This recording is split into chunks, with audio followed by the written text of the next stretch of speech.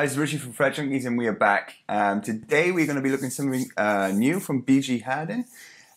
This is the full Monty.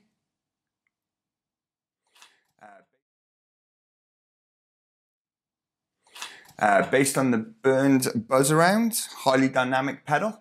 Kind of, to my ears, a bit like Tonebender-esque kind of style, but let's listen to what Chris has got to say about it. He's probably going to break it down a bit better than me. Let's go.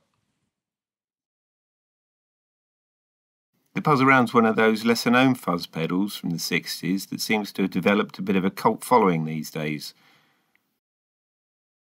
I've never played an original, just read about them in forums and heard YouTube clips, but that goes for most of the pedals I make.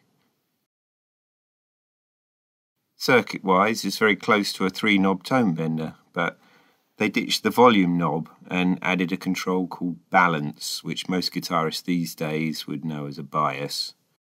That changes the sound quite a bit, at least comparing the ones I've built.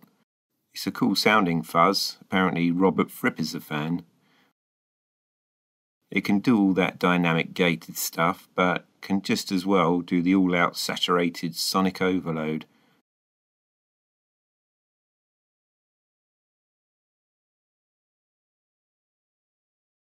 The controls on this are fairly different, although the same. I think they've just labeled them different to make it more difficult to control. But I would like to think of the middle as the bias, volume, and sustain attack. But it's actually labeled. The middle would be the balance. The left would be the volume, but it's called sustain. And the right is like a tone control, which is called the Timbre. That kind of approach has been used on pedals before. The bias is really, really good on this. You can get those kind of gated, really Velcro ripping tones.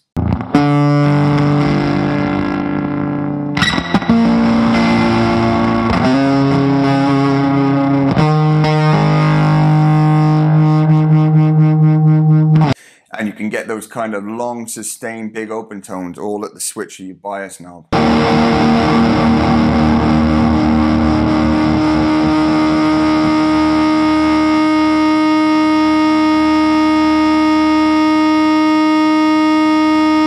So yeah, if you're a dynamic player and you like textures in your kind of playing, and for me these kind of pedals are all about that.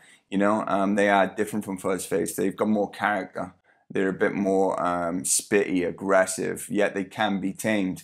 And if you're a textured kind of player and you like that touch, dynamics, and controlled at the volume part and all that kind of flavor, Zonk kind of territory, this is a must. I've had this now for a good while and I've really been giving it a good play to get to know it. The first impression straight away were Zonk. It felt like a Zonk. But with a bit more openness to it and a bit more control, which is kind of nice to have that. It's definitely as dynamic as the Zonk. It probably maybe doesn't spit quite as much. So it's kind of like that territory in between, like, a Zonk and going to Fuzzface. So in that kind of era, it's just a really, really great pedal. I love using it with a lot of reverb and just getting all sorts of flavors from it. And as I've said before, Chris's work is some of my favorite. It really is. It's clean and there's something very honest about his work. I don't know what it is, it's just really good. I would definitely check B.G Harding out. He's just now up to his decal screen printing. Looking pretty slick. But that's enough talking for now, right? What we're going to do, we're going to get in. I'm going to try and dial through. I'll give you my clean bass tone.